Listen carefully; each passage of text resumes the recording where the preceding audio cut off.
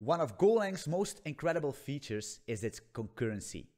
And a map is a data structure that is being used by a lot of people. But the problem is, in Golang, a map is not concurrent safe. A map is not safe for reading and writing in different Go routines. And we are going to fix this by creating our own SafeMap implementation. The first thing I want to show you is this test unsafe map. We basically use a classic Golang map. We spin up 10 Go routines that will each adjust the state of the map. If we run this test and if we specify the -- race flag, Golang will spin up its race detector. If we run this test, we can see that Golang detected a race condition. And that's because a classic Golang map is not thread safe. It's not safe to use in Go routines. And we are going to fix this by implementing our own version, which is called a SafeMap. First thing we're gonna do is create a new file. We're gonna call this SafeMap.go. We're gonna say package SafeMap. We're gonna say type, and let me close this thingy. We're gonna say type SafeMap.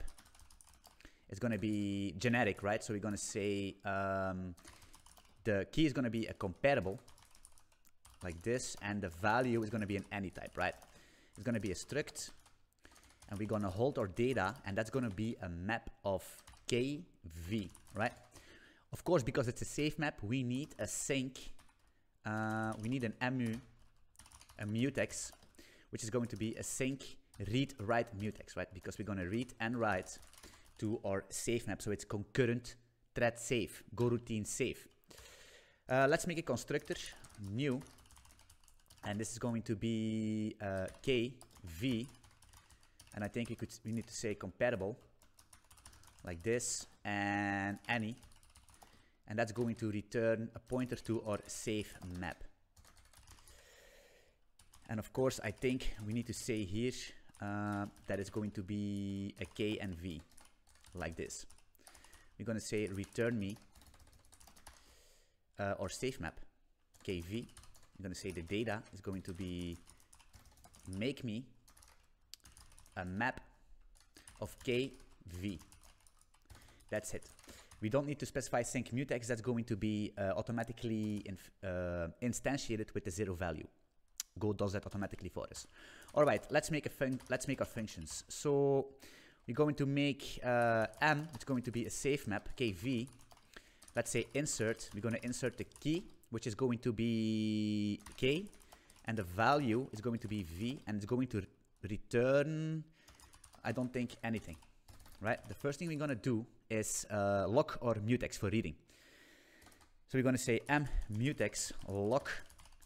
Then we have an option, but I prefer to do defer, which will automatically being called before the function gets returned. We're going to say unlock, right? We need to unlock this thing. Then we're going to say m data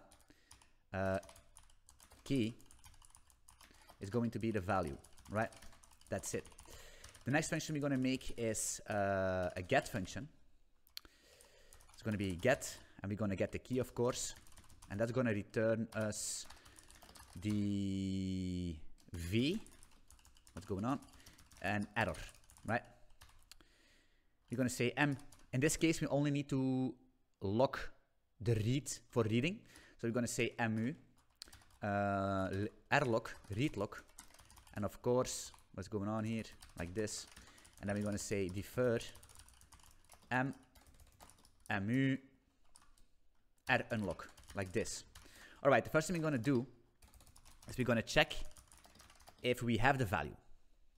So we're going to say m data key, like this. And in Golang, you can actually say value OK to check your map, and the OK value will be a bool. So you could say if OK is false, we can return the value, which will be whatever type we the zero value of that type, right? Because we didn't find it, so Golang will automatically return the 0 value of that type. And we're going to say fmt error f. We're going to say key v. What's going on here? Some crazy shenanigans. We're going to say key %v not found. Why %v? Because Key can be anything. It's compatible, so it could be a lot of types, and V will make sure it prints out the correct thing. And we're going to say our key not found.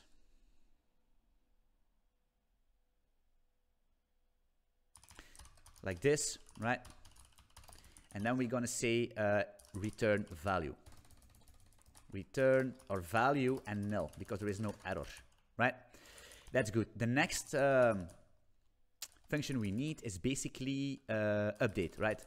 So we're going to say update the key with a new value, V, and that's going to return an error. If we don't find this key, we're going to return an error. So we can say basically copy or lock from above here, just copy already code we already written. We're going to read lock it because we're going to update, we're going to write to the state. We're going to say OK. We don't need a value. We're going to say OK is going to be the same thing, and data key, right? And we're going to return the same error if we do not find the key. We don't need to return any value. We can just say this key not found. And if we have a key, then we're basically going to say and data key is going to be the new value. All right. And let's return null in this case. All right, let's delete. Make our delete function. So we're going to say delete. That's going to be only the key, right? So we're going to delete this. We're going to, again, lock for reading because we're deleting this. Actually, we are writing to the state, right? Because we're going to delete memory from that map. Again, we're going to say defer mmu unlock like this. First of all, we're going to check again, right? We're going to check again. You could basically do not check it and don't return an error. But I think it's a very good API practice that we let the users know that the key we are trying to delete does not exist, right? That could be a very important business logic in some cases. So we're going to check this, and if we have a value, we're simply going to say delete and data and the key. And then, of course, we return, in this case, null, because there is no error. And I think we have our insert, get, update, delete. What we also could do is make something like SafeMap, KV, has key, like this. We say the key is going to be K, and it will return a Boolean. And let's lock it for reading, because we're going to read. It's going to be an R lock, and then we say defer. You could also do something like this, right? Instead of the defer, you could say underscore OK is going to be m data key, right? And then we can just say return OK, because OK is a bool. But the problem is, and then basically here say mu or unlock, right? That's the same thing. And this is more performant, but it's a little bit unclear for reading, in my opinion. So the common practice is to say defer like this, right? It's up to you. Although the ladder, like this function, this approach is a little bit more performant, all right? This, it is what it is. You can choose what you want to do with it. But we are going to use this defer thingy, right? Give it some space to make it more clean. And I think we have our SafeMap, right? The next thing we're going to do is write some tests to see if it actually is concurrent safe. So let's test our SafeMap implementation. We're going to say our map is going to be a new map. And let's say it's going to be, because it's generic, we can choose whatever key and value we want as long as it's compatible. So we're going to say make a map with integers as a key and integers as a value. And that's going to be like this. Then we're going to make 10 go routines, right? So we're going to say go func like this. Hop. And we need to enclose this y variable. So we're going to say y is an integer. Otherwise, we're going to get a compiler error. We're going to say m insert.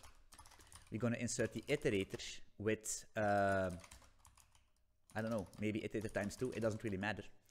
And then we're going to say the value or the error is going to be m get, and get me the iterator, right?